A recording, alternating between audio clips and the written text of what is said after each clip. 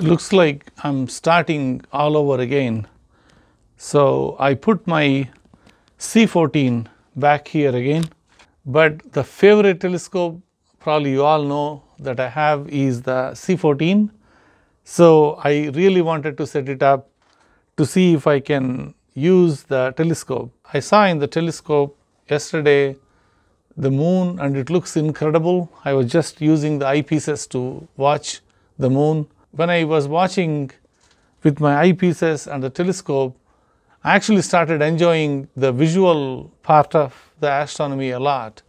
A lot of people buy telescopes and very quickly, I think including myself, we jump into astrophotography and we lose completely the actual visually watching the objects, whether they are moon, galaxies.